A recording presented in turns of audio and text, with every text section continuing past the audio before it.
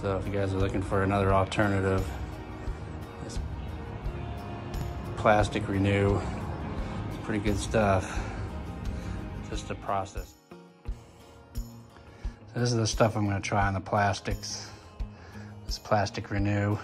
I've used it once. It's pretty good, but definitely takes a lot of elbow grease.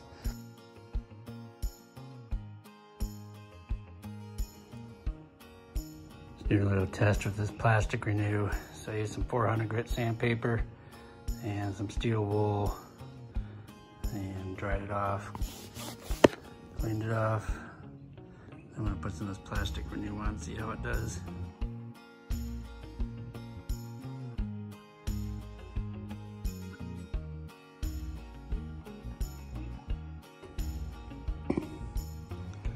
So here's the finished product of the Plastic Renew after several coats. I'd say probably about 5 coats, and 2 steel wool buffings in between.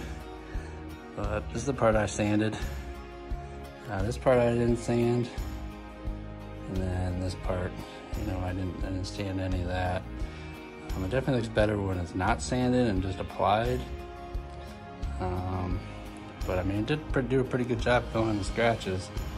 So if you guys are looking for another alternative, this Plastic Renew, it's pretty good stuff. Just a process to do it though.